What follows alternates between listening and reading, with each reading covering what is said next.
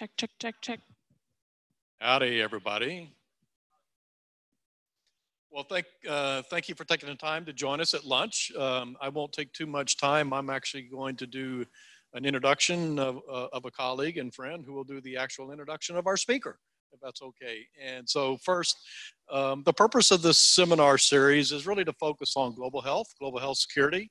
And one, I hope that I can elicit and maybe encourage and promote a passion in all of our students, particularly our students and faculty who are interested in global health and global health security specifically. There are a lot of huge challenges in global health and global health security, and we're going to need new thinking and creative ideas and wisdom to kind of tackle some of these challenges. And we're gonna hear about one of those huge challenges today with our renowned speaker. So without further ado, I'd first like to introduce Dr. Gary Adams, who's a very good dear friend, colleague, and actually he was a mentor of mine as when I was a student just a couple years ago. So Dr. Adams.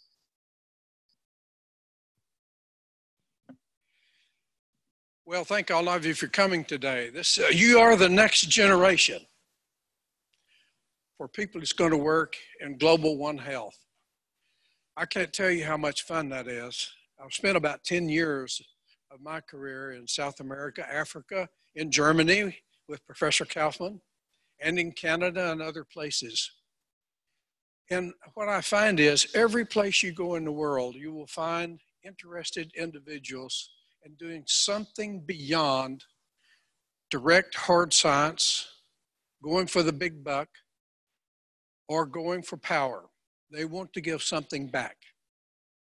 So today, our speaker, Professor Kaufmann, you'll have an example where we go from the microbe interaction with the host at the molecular level, all the way through to application of a vaccine developed for people, worldwide application, now particularly in India and in South Africa.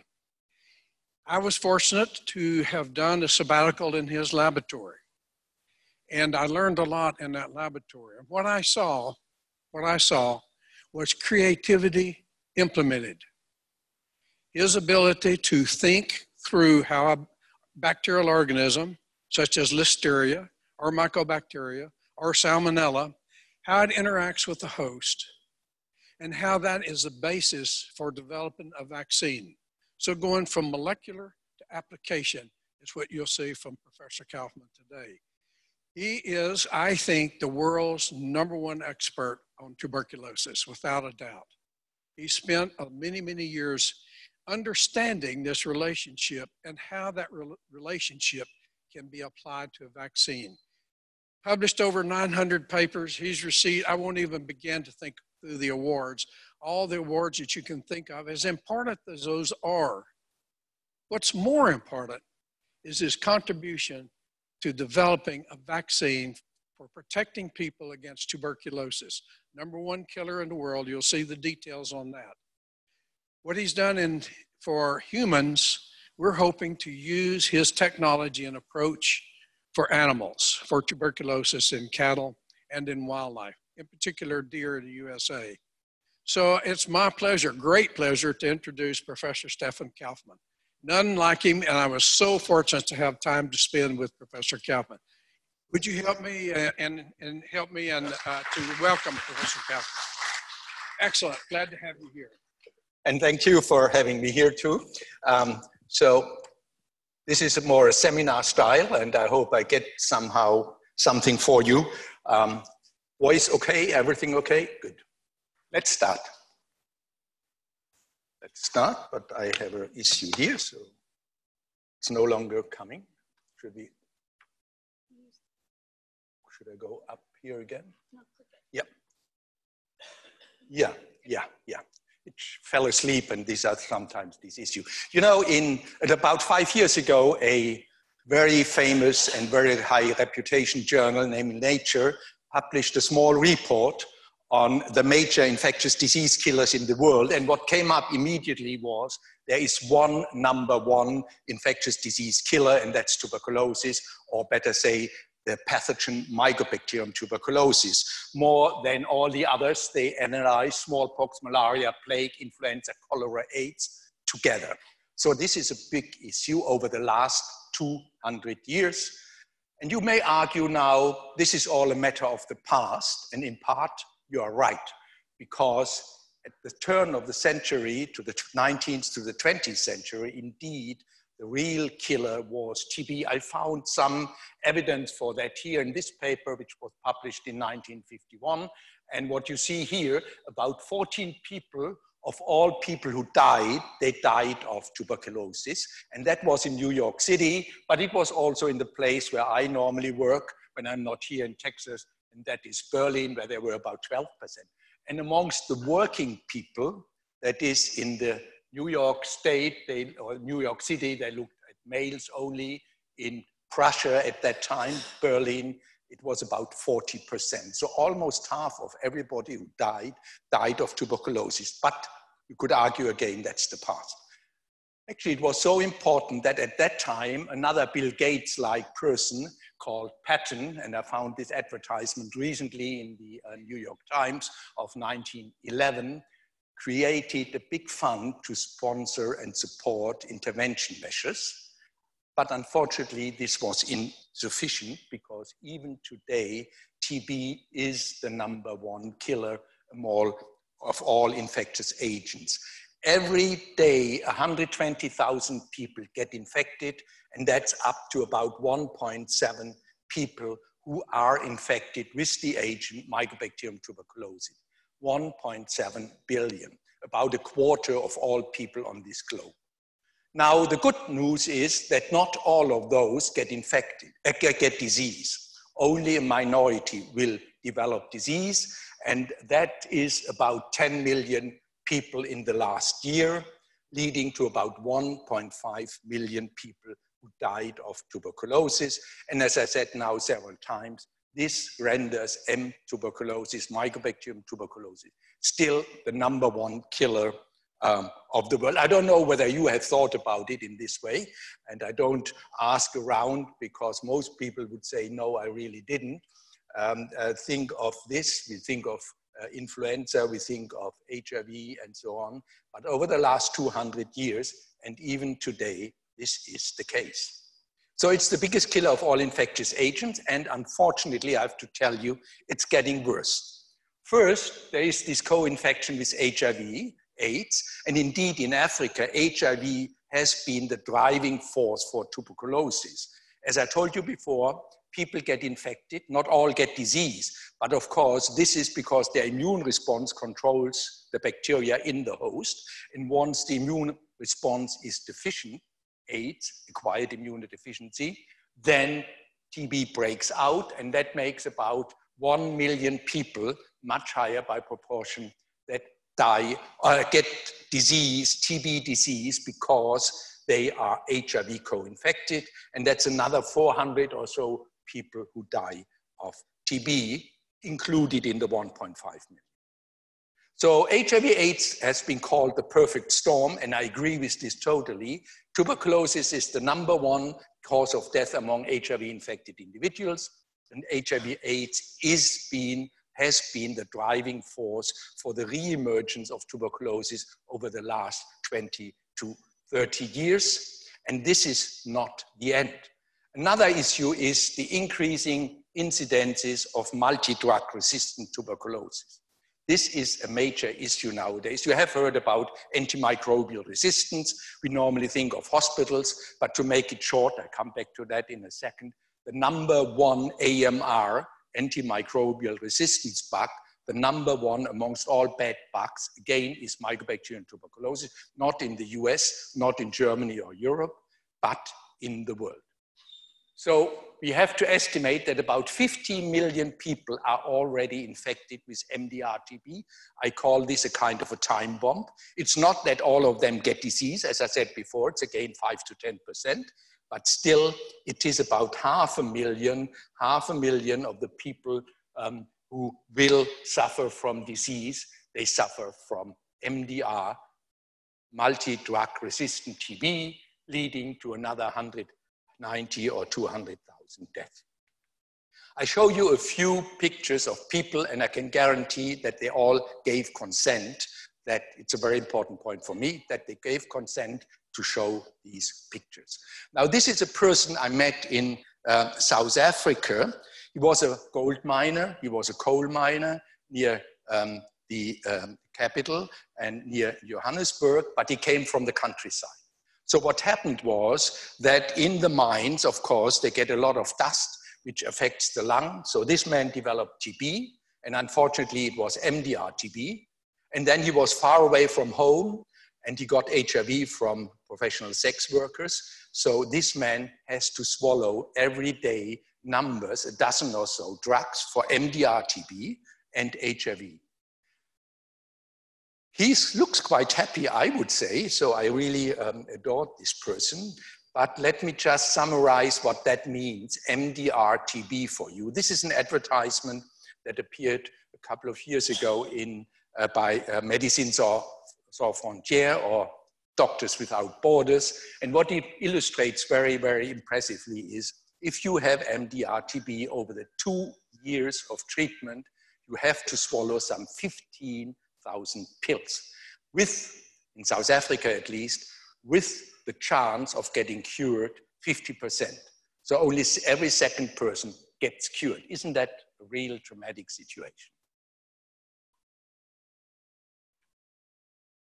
So, as I said before, MDR TB is the deadliest of all bed bugs. It's not the hospitalism nosocomial infection. It is, globally speaking, different here, obviously. It is TB. And yet it's still getting worse because now we even have XDR TB, extensively drug-resistant TB, where almost no drugs can do any cure. So there are certain drug treatment regimens, they work sometimes, but in the most cases, they fail. So this is something really deadly. I don't know whether you know Jim Nachtwey. Jim Nachtwey is a US citizen, one of the most famous war photographers in the world. And one day he decided not only go into human-to-human war, but also go into the war of humans with microorganisms. And he decided to go for the deadliest ones, to go for MTB. And I had actually the honor and pleasure to invite him to Berlin, where he showed his very, very impressive photographs.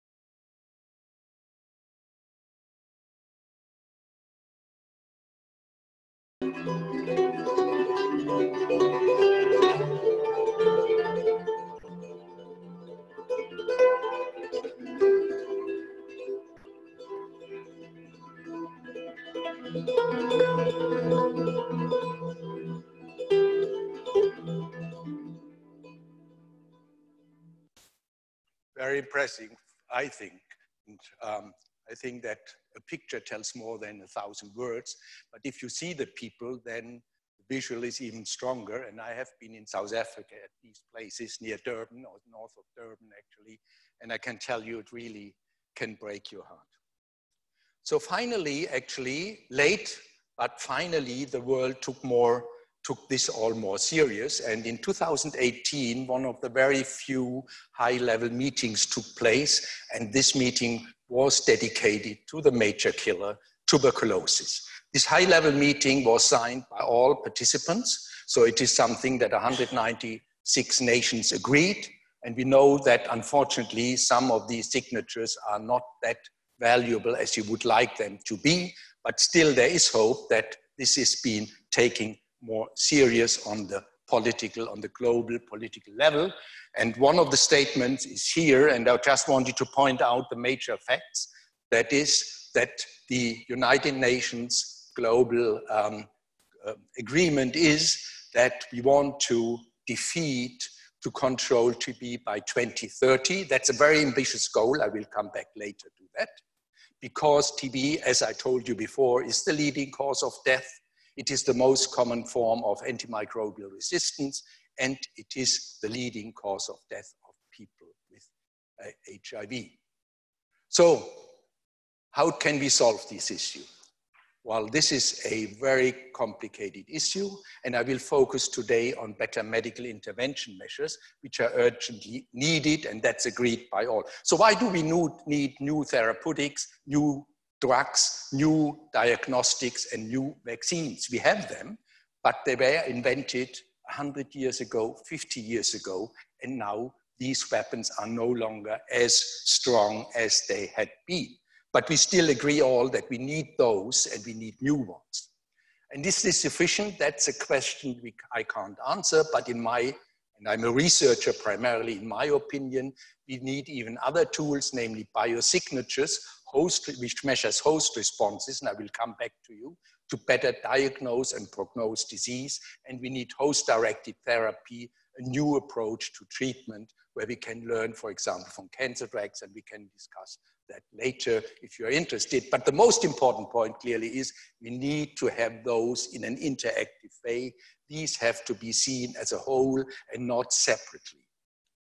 So let me focus on two examples which I've been involved a lot, and that's TB biomarkers, to not only diagnose TB, but also to prognose TB, to tell who will develop disease over the next years, because I consider this very important. And then I will tell you a little bit about the vaccine we will have developed, and we hope that will enter clinical application in the next couple of years, which means very soon. Let's start with host biomarkers. So the very simple principle which we once proposed, and that's about 10 years ago, was let's see how the host response in those who are infected by healthy, the 1.7 billion people in the world, differs from those who got disease very recently. And that was supported by the Bill and Melinda Gates Foundation. It was a very complex issue, but it works. So what we wanted to see is, can we find differential diagnostic markers? As I said before, can we find prognostic markers? And if you take all the data together, which we had accumulated and others, and which were in the public domain, and also our own data altogether, what I can show you here is that by a ROC curve, which defines sensitivity of a measurement and specificity of a measurement, you get about 90% sensitivity and specificity, which is actually very good. And you only need 3 to 4 markers, which tells you that with 3 to 4 transcript markers, that is blood gene expression markers in the blood of, in this case, individuals who had disease or were healthy, you can diagnose by 90% sensitivity and specificity. I'm not going into these ROC curves, but believe me, they are the best way to show sensitivity and specificity. You can have high specificity, but you also need high sensitivity. You can have high sensitivity, but obviously you also need high specificity. So that worked. So what about prognosis? Now, this was the real challenge for us, which started in 2006-07 about, and then took quite a long time. What we did, we went into several sites in sub-Saharan Africa and found, or the doctors, the clinicians there identified, diagnosed people with active TB. So that's the index case, the person who just developed disease. That's the important part of the story, but the more important part are the household contacts. That is the people who are in close contact. And we asked those people whether they would allow us to take blood from them at 6, 18, or 24 months. And then we looked at the transcripts at the blood cells, what the gene expression does. And here we wanted to see whether we can already get indication 18 months before whether they will develop disease or not. So at the end of the story, at the end of the trial, 97.8%, 98% almost, were protected over the 2 years. They did not develop disease, and 2 to 3% got disease, and we compare these two groups.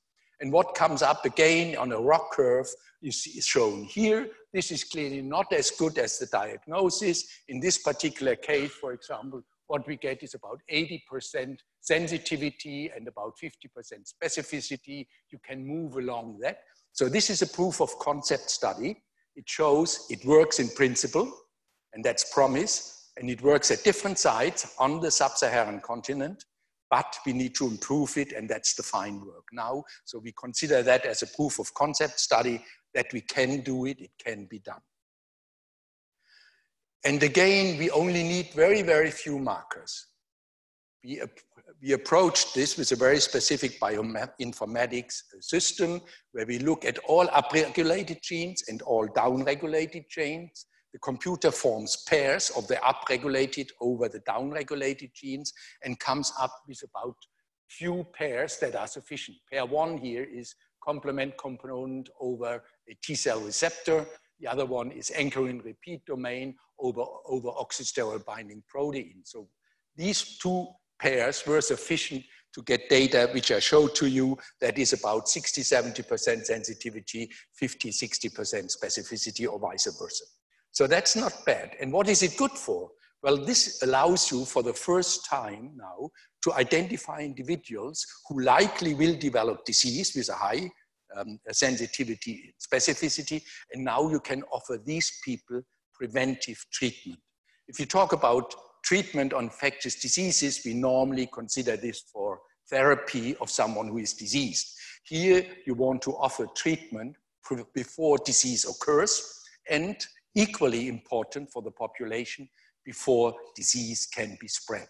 Because those who are healthy but infected will not develop, will not spread the pathogen, not spread disease. And that's currently done by our colleagues in South Africa in a clinical trial, again supported by the Gates Foundation, to find out whether in this way, on a whole population level, incidences can be reduced by preventive therapy. So this was the one part which I want to discuss in a little bit more detail. The other part is vaccines. I'm not familiar, I don't know whether you are familiar with BCG, which is a vaccine that we have, Bacille Calmette-Guerin, developed in the 1990s, 1910 to 20, which is given in many parts of the world. It's never been introduced into the US. Now, BCG has been praised and has been condemned. The truth is in between. BCG does what it should do because the inventors originally wanted it as a vaccine for newborn.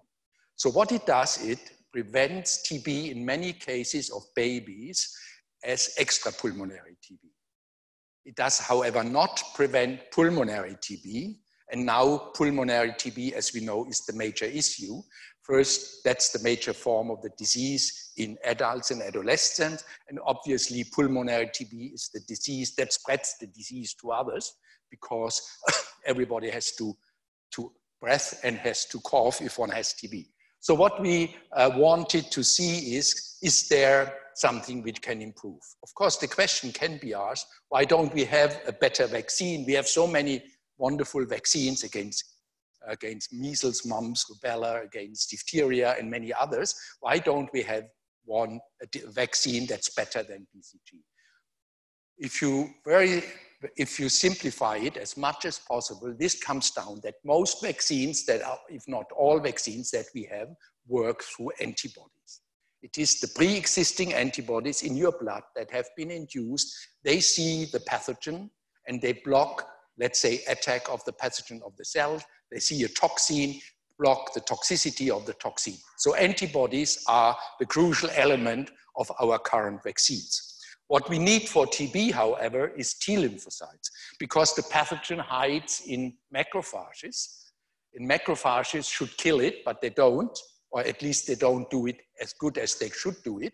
And that means antibodies don't see the bacteria because they are in these phagocytic cells. So Mycobacterium tuberculosis is an intracellular pathogen that hides in host cells, and therefore antibodies are not the first choice. I'm not saying antibodies are not helpful at all, but they are of minor importance in the defense against TB. So what we need is a T-cell mediated immune response, and in other words, we need vaccines that stimulate T cells. And without going into the whole immunology of TB, let me just state that's more complicated. So where are we now in the TB vaccine pipeline? Before I come to that, one more issue to introduce you into clinical trials. I'm not sure how familiar you are with clinical trials. So let me summarize. Normally, if you have a medicine, be it a drug or a vaccine, this goes through 3 major steps. The first step is phase 1 trial, that is safety and immunogenicity in humans. And that is being done typically in the country where the medicine had been developed, be it the US or Europe. Europe forms a kind of unity here. So in our case, Germany, it is a European vaccine candidate. Once you have gone through the first step, phase 1, and know that the vaccine or the medicine is safe, you go into the next step, that's phase 2. And in phase 2, you can separate phase 2A and B. Phase 2A is the target population. If you have a medicine or a vaccine, like in our case, partly, like our new vaccine, and you want to give that later, hopefully, if it works, into neonates, here now you look for the target population, whether it's safe and immunogenic in the target population, in our case, neonates. Phase 2B is not compulsory. You do it to get the first evidence. If you do it as a first evidence whether your vaccine shows efficacy. The data are often not sufficient to go further without a next step, but you get some impression. So if you don't want to lose all the money in a big study, you may want to do a phase 2B. Actually, I have to say, in our case, those who pay the bill ultimately, I'll come back to that, they decided not to go into phase 2B, go directly into phase 3, which means if you fail, you have lost a lot of money. If you win, you have saved some money. And that's how it works now. And then, of course, there are phase 4, which after licensing. But these are the steps you have to do before you can go for licensing of any medicine. Now, this we don't need to go into details. What it shows you is that at the different stages, phase 1, 2A, 2B, 3, different vaccine candidates are currently being tested. And I want to draw your attention to VPM, which appears here, here, and here in phase 3, because that's our own vaccine, and I claim some bias and conflict of interest here because that's our vaccine which we developed. But here on this official slide here, you see it is a very highly advanced vaccine, and I will talk very briefly a little bit about it without any details.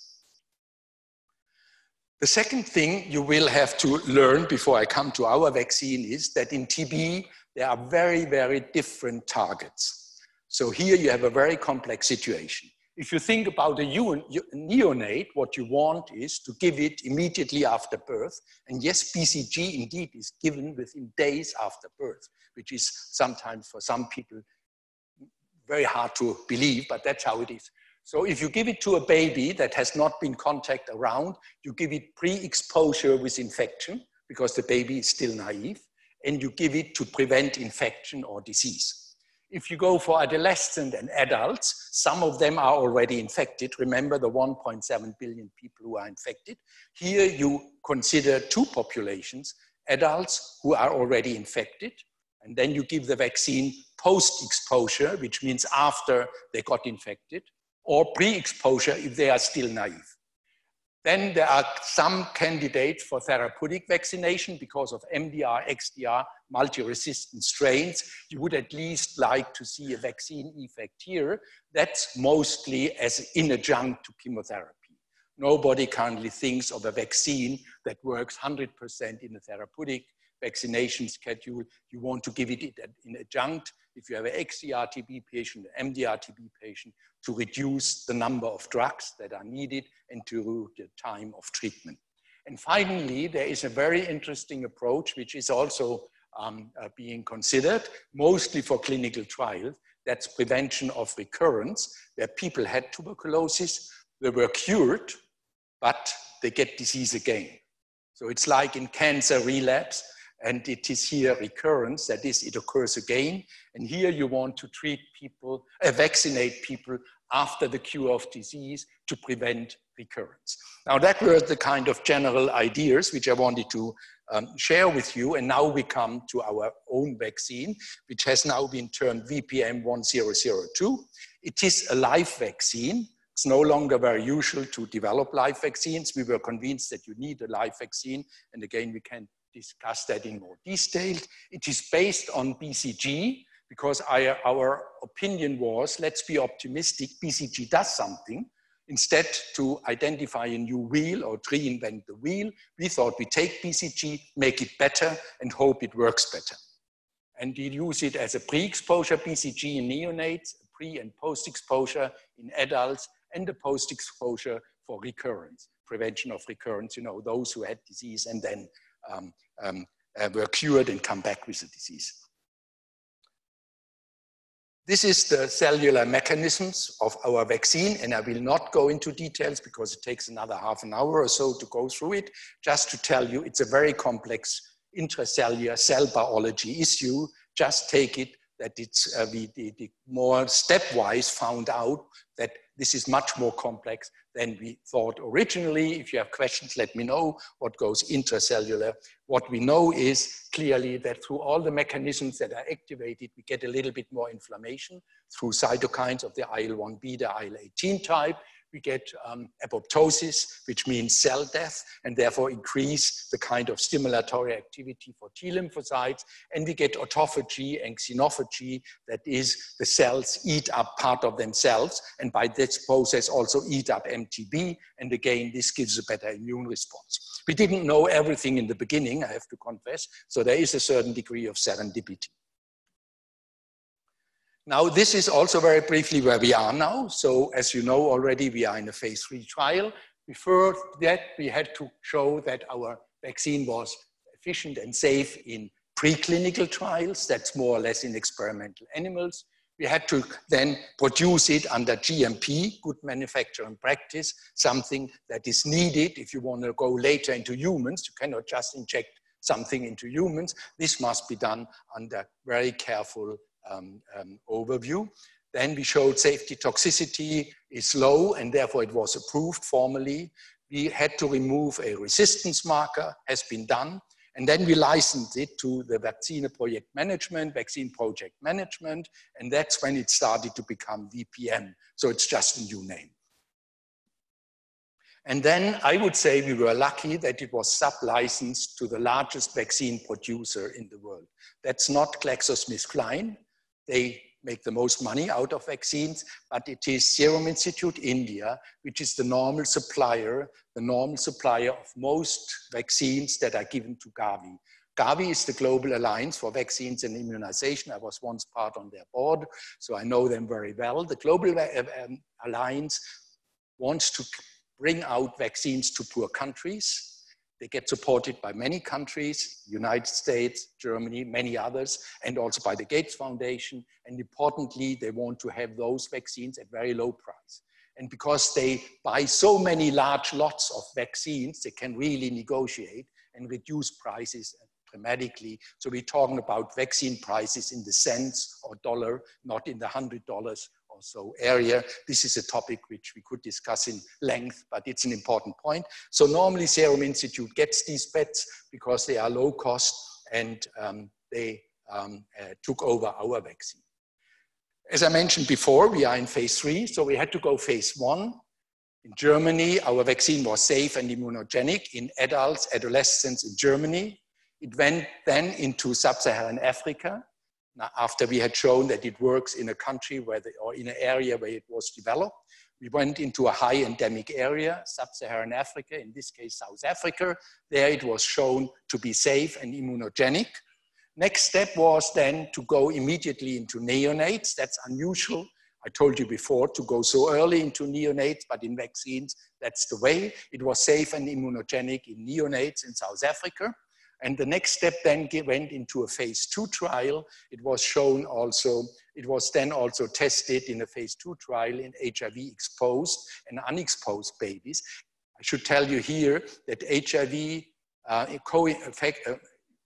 exposure means that the mother has HIV, the neonate not necessarily has HIV, and there are good measures nowadays in industrialized countries to avoid HIV infection of the neonate. In South Africa, where the money issue is a different one, you often still have the risk of HIV transmission from mother to child. Most importantly, the South African government does not endorse BCG vaccination in HIV-exposed neonates. So here, because our vaccine looked safer, we had a gap here and we said, let's test whether it is safer. So this is a study that I cannot talk about more because it's not yet fully unblinded. I wrote here unblinding 2019, but as real life often works, it takes a little bit longer. And it also works as a bladder cancer drug, but I'm not going into that. So let me now show you the 3 phase 3 trials. This is the first trial. This is what I just explained. Babies, neonates in sub-Saharan Africa that are either HIV exposed or unexposed. The study will start soon in reality, namely this year. The kickoff meeting has already taken place. Results are expected by 2024. Sorry, you don't see that here. 24, and this would mean let's replace BCG because it is safer and or more protective or more efficacious. Safety would already be an important point. The next trial has already started this year, and I don't have scientific papers on this, but I have a newspaper, and actually these are more read than all of our scientific papers probably together by the people. What it shows here, what it says here, that the Indian Council of Medical Research has started or is intending to start a trial on TB in adults, and these are the data.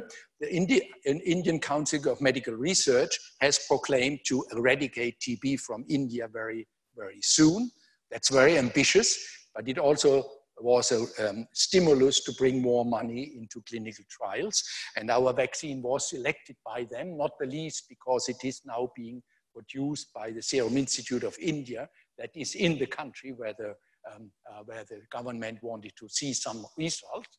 This is a large study with our own vaccine, another vaccine, a killed mycobacterial vaccine, and it comprises about 12,000 individuals in the whole trial. And we will see whether here, either as a pre or as a post-exposure vaccine, we get an effect in household contact, adults and adolescents. And again, results expected 2024. I have to confess here, and that is, you are probably aware, these are quite optimistic timelines. Probably it will take longer, but I can at least, and I state that here. Yeah, that's how it is. And the last trial is already almost completed. It was announced in 2017, and that is a phase 3 trial for prevention of recurrence. Our major goal is not to prevent disease in people who had disease already, but it is clearly a clinical endpoint for a very compact clinical trial, because 10% of those who had been cured of TB, 10% of those within 12 months developed TB again. Now that one can discuss a lot why this is the case. Some are reinfections because they live in a highly endemic area. And second, recurrence because the mycobacteria were not 100% eradicated. So this had started already, careful, yeah, some time ago. Expected completion is almost done. So this is a small study with about 1,000 people per group, 2,000 total, and therefore I hope that these results will show up, and then you can translate the data into a larger clinical trial. So what I want to summarize here once more, so the PRIME study supported by the European government and by the Indian company is the study in neonates, which will start very soon in reality, but all the paperwork has been completed. This is 7 sites in Africa, believe me, a lot of paperwork takes place. The household contact study is supported by the Indian government through the Indian Council of Medical Research. And our study, the other study on recurrence, is ongoing and almost complete. I will show you briefly some names And then we have to decide whether I should go on a little bit on cost efficiency and cost data or to start the discussion. I will not go into much of the data. These are the people who were over the last 5 years involved in either the biomarkers or in the vaccine, in vitro labs, in the lab more. This is the Grand Challenge SIT. I mentioned several times that our biomarkers had been supported by the Gates Foundation. I had the honor, but also the burden to get this all completed. It is now completed. We have evidence for prognostic markers, 7 sites in Africa, a lot. And this is the major players in the vaccine trial, Vaccine Project Management, I mentioned them. Stellenbosch University is a major player in the whole game in South Africa, and then also the Serum Institute of India. And of course, I thank all the trial participants. And this is all my funding, which led over the last 15 years to what I showed and some other things, but I'm not going into detail. You want to start discussion now, or give me another 5 to 10 minutes for some more data, for some more points? What do you prefer? I can, sorry? I go a little bit in cost, or should I stop here? Okay. So let me then go a little bit back into political arena, and let's start here. So what the WHO and then later the United Nations had claimed. The original proposal was get rid of TB by 2050, and that means by definition eliminate TB 1 in a million cases or less. That is extremely ambitious. I am not such a pessimistic person, but I would say that's unlikely, but still. So then it was also revised by the World Health Assembly, and that is more or less the goals now that the United Nations would claim, somewhere around 90% reduction in TB deaths till 2030. Some talk about 2035. 90% reduction in new TB cases. So that's morbidity, that's mortality, and it's still extremely ambitious. And it costs a lot of money. So let us look at the money, what we have available globally, not me personally or you. That's the money that is around currently. It's about $700 million for TB research. That's a lot, you could argue. But you could also argue that's peanuts compared to cancer research and so on. And we're talking here about a major killer. So what we say is this is not enough. And most people talk about, it's not just from the blue sky, but after meetings, we need at least $2 billion or euros, whatever, for getting research and development done. Only talking about research and development. That's a lot of money, you could argue. We have a gap of 1.3 billion, we want more. And that's also the United Nations, I'll come back to that, wants us to give. I talk here pars pro toto, I mean me and you, all those who do research in drugs, in therapeutics, and in vaccines. But is it too much? Now let's look at what TB costs us today. It is at least $2 billion US dollars, that is what we want, more or less, $2 billion just to treat the cases. That's chemotherapy, more or less. That's just the drugs, that's pharma, and the vaccine. The total cost then, if you look that some people have to be in hospitals and so on, comes to 20 million. But if you look at the whole thing, loss of school, loss of work, you come to at least 100 billion. So 100 billion, and most people that economists who talk about this talk about of 0.5% loss of gross domestic product globally, which means I would say this is a bargain. The worst, yeah. Can you speak up a little bit? Oh, these costs are all done by groups, not by me. These are data that come from WH groups, they come from the EC, and I show you one slide here. This is, for example, the all parliament group, that is all parliament group, all parties in the UK in 2015. That's, for example, one example. There's a very interesting report also on AMR that came out by the British government 2 years ago, and that you should read. AMR as a total antimicrobial resistance, which tells you, I think, a little bit overdone. But having said that, these are always vague data. For someone who works in the wet lab and is a natural scientist, these are economics data. And so that's not, it's soft data, but still we are talking about We're not talking about 1.1 or so, we talk about 1 million or 1.5 and so on. So this is, and you look at this here, this is the UK, what they claim, estimated death by 2050, 75 million, cost 16 or something trillion, and 0.63 until 2050. So this is just some, to get you some feeling. I would not bet this is 100% true. This is what is around. Take it more as a semi-qualitative, not fully quantitative. This is something that costs us a lot, and therefore every investment could have a kind of return of investment. So I think it sounds like a bargain, and I fully agree with Mary Lesker. I don't know whether you know the Lesker Prize. If you think research is expensive, try disease, and we all agree disease treatment is always more expensive than prevention. And I try, my whole life is more or less thinking of prevention rather than action or getting rid of the things that happened afterwards. So how can this be accomplished? And I will start very briefly, more or less, with medical intervention measures. Here we have the public and here we have the private. I would argue, and we can discuss that again, you can win a battle as an academic alone, you can win a battle as an industry partner alone, but if you will always lose the war until you decide to do it together. So I really argue that we really need to go together, and we need all stakeholders.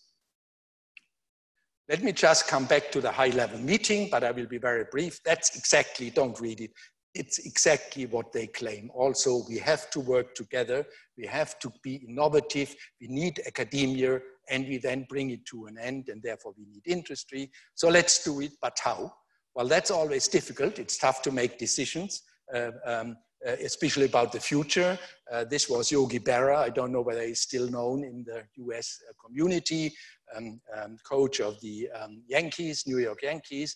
But it was equally said already before him, to make that clear. I think most of his sentences had been said before. Anyway, the person I adore much more, I have to confess, is Niels Bohr, a Nobel laureate who already said prediction is very difficult, especially about the future. And that means, more or less, how can we get the high-hanging fruits? First, we need low-hanging fruits, not to be misunderstood. We need science, basic science on low-hanging fruit, but we also need high-hanging fruits. And that, I would think, is how to reach the high-hanging fruit is something we have to look at. And that is my kind of message. We need more funding to get favorable environment for breakthroughs in science. And I'll stop here. Thank you. Yeah. Well, thank you. That was a wonderful presentation. And how much time do we have left? Not much. When do we have to get out of the room? Okay, so not a whole lot of time. I just wanted to follow up real quickly before I open it up, because I know there's a lot of questions here about the economics. And that's really, really a critical component of this. World Bank is really getting into these economic predictions and so forth. But I can just share with you with my own personal experience in working in the government interagency White House level, is that you can talk all day long about mortality and morbidity. When you start talking about the economic implications, you get attention. You start getting attention.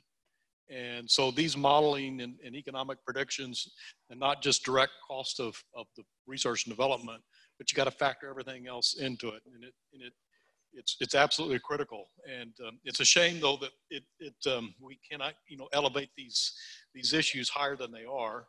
But it kind of takes where we got to keep beating the drum hard to keep elevating and advocate from a public policy perspective.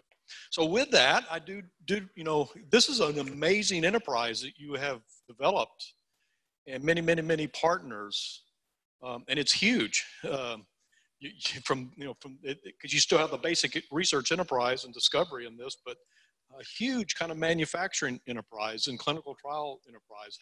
How would you describe your specific role today in this big, huge enterprise that's global in reach in clinical trials and commercial scale-up manufacturing? I mean, you're the brains behind it, but how do you describe your role as really the leading scientist that now has had to engage and promote this huge enterprise? that includes, you know, the India pharmaceutical manufacturer. Well, I think the lessons I had to learn the hard way, and I give you the message, is collaborate, collaborate, collaborate, get together, and just believe that you can only be the best in one aspect or two aspects, but you can't be the best in everything.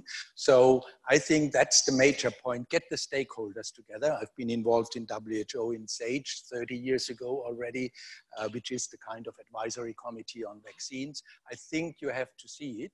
And the second so try to find your partners, and that is actually what, if I would have shown all the slides, I more or less want, get the stakeholders together.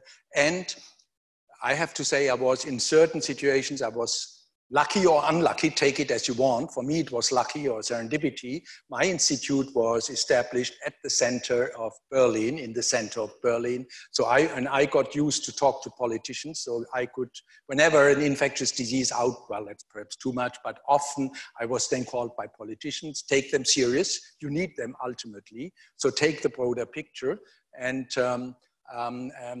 that's more or less what I can say. I did not want to claim that I lead these clinical trials. Be modest, you can't do everything. And if you do one thing too much, then you lose anyway. Because so I think that I really respected the activities of others who do their work better than me in their field and so on.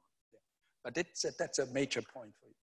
Very good. So I want to open it up to questions. Before there's a question, I also want to remind everybody that we're very, very fortunate to have Stefan here, actually on faculty as a senior Hagler fellow here at Texas A&M, and he'll be with us in that role for till March this year. Through when? Till mid-March.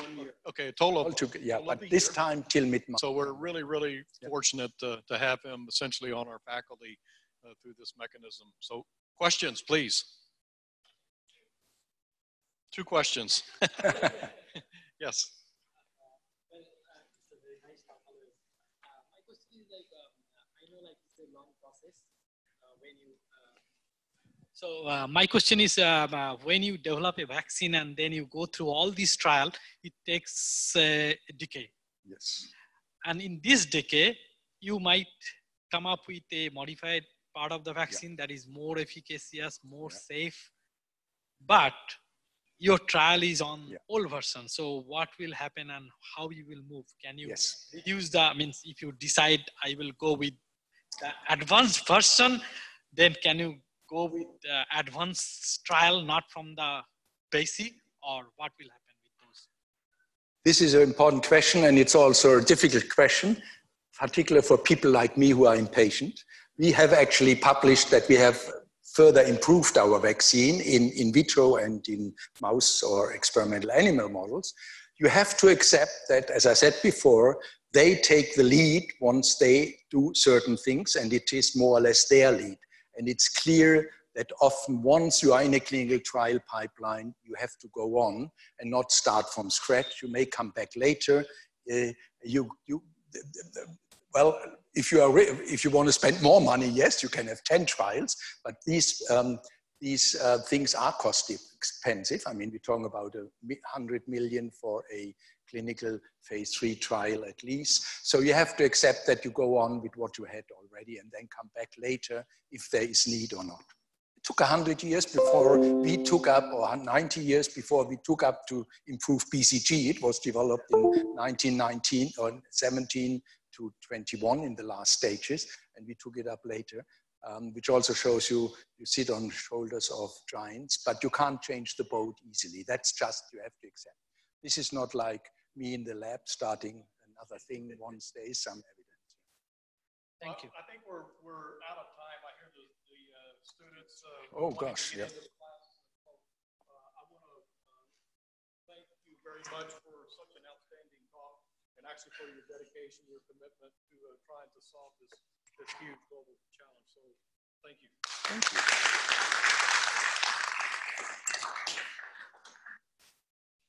And thanks everybody for attending. And yes, and if for there your are attention. questions, let me know.